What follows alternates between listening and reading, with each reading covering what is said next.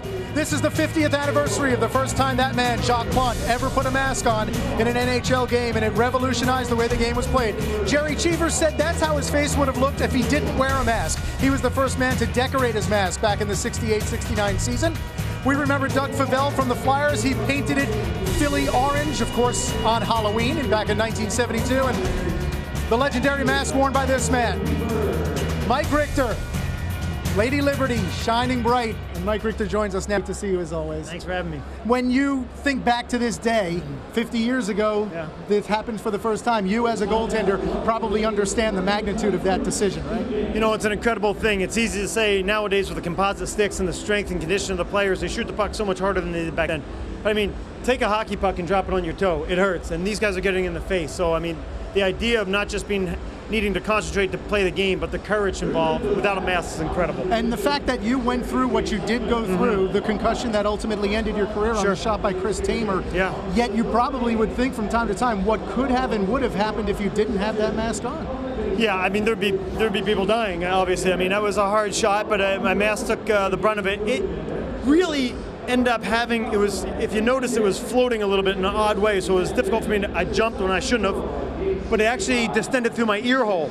And I mean, that's the difference between maybe life and death, because most of the masks took it as well.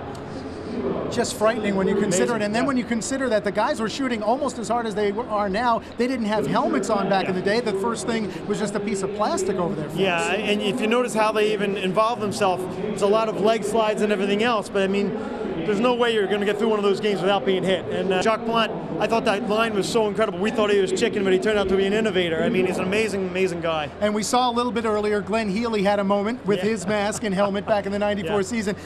Shutting out the Boston Bruins with a makeshift mask that included tape on his helmet. What do you remember from that day? Well, they were really being hard asses about the ruling, and they said, look, he has to wear a blue helmet. He cannot wear a white helmet. Of course, we had a white helmet and a blue.